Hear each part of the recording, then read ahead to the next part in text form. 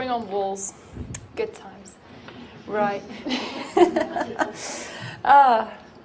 When I started drawing manga, I was around 12 years old. I'd been drawing since I was old enough to hold a pencil, but my pictures were only ever really centred on whatever interested me at the time, like ponies and stuff like that. But one year I went to my granddad's house and watched a film, a Studio Ghibli film, called Mononoke Hime, or Princess Mononoke in English, which some of you may know, some of you may not, and was inspired. I'd always had a wild imagination, you can ask my mother, and that coupled with my love for drawing meant that this film really appealed to me. It made me want to draw, so naturally I picked up a pencil and started to draw the characters, tracing them, deconstructing them, and then recreating them all by myself. I got more into it, and after pushing myself through several phases of wanting to give up, I found that actually I loved it. Drawing took me a world away from my reality and put me in a brand new place, which was comforting and an awful lot of fun. It made me very whimsical. I went through a challenging period in secondary school where I was having a tough time finding out who I really was, and I didn't have the right set of friends who really understood who I was, which was, half of them, considering I didn't either. Creating their lives and their homes and their personalities it was almost as if I was in that world that I'd created. I could never complain about my family. They love me and they have always supported me. And at home I have never been alone. But for some reason from a young age I remember being alone. One vivid memory that I have is asking to play Pokemon with some children in infant school, because you always did that in infant school.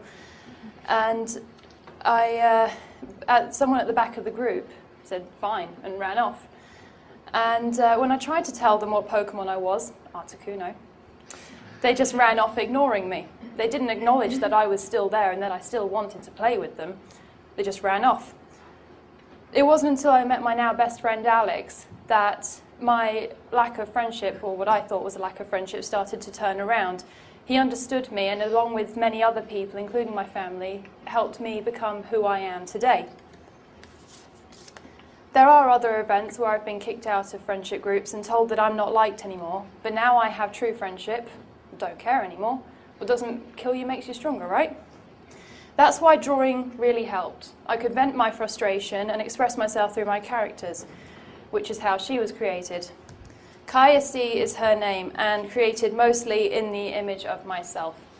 I could relate to her background, her story, and her success, the friends she gets after being alone for a long period of time.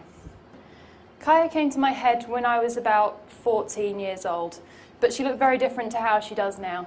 As with all characters, you can say that the first time you draw them, they're going to be absolutely perfect.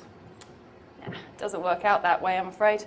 Unless it depends on how clear an image you have of your character in your head.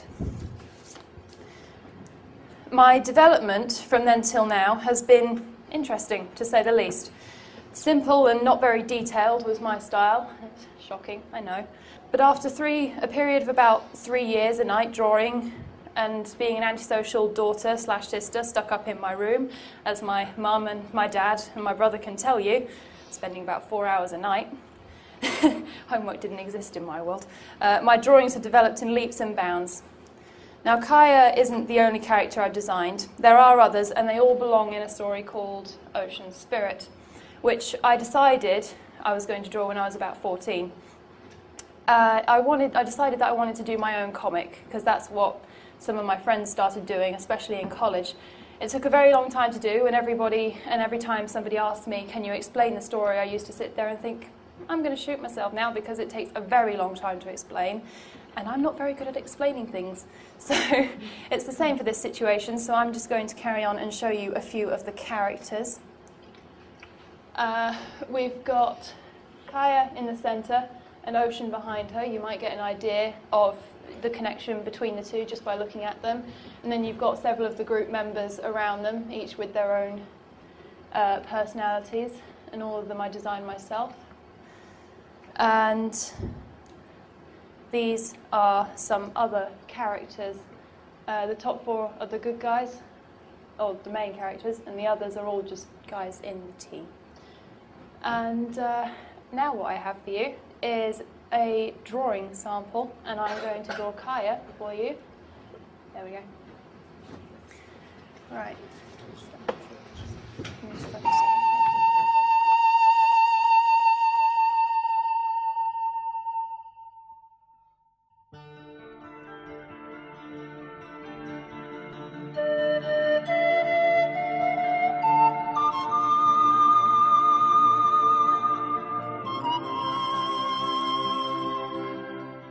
I think it was when I was 3.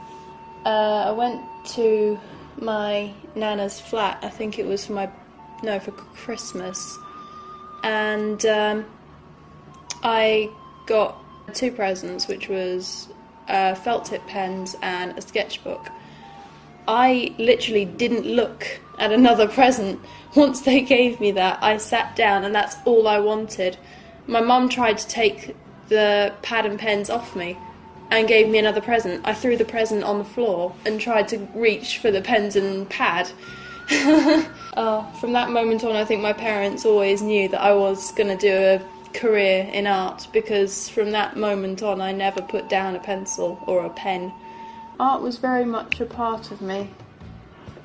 I think I got it from my mum. She's very creative. She used to do a lot of creative stuff when she was younger. In fact, most of my parties were art parties growing up. The whole key to manga drawing really is practice. I have lots of people saying, "Oh my gosh, how are you so good at that?" And well, it's because I practice. I mean, I can spend up to 3, maybe 4 hours every afternoon just sitting and drawing. But whenever you can actually sit and practice, it's useful.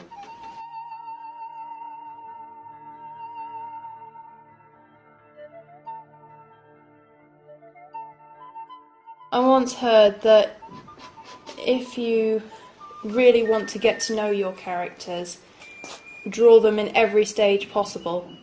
You know, draw them as, basic naked people, because knowing the most intimate details of your characters usually means you get a better understanding of how you want them to look, how you want their personalities to be.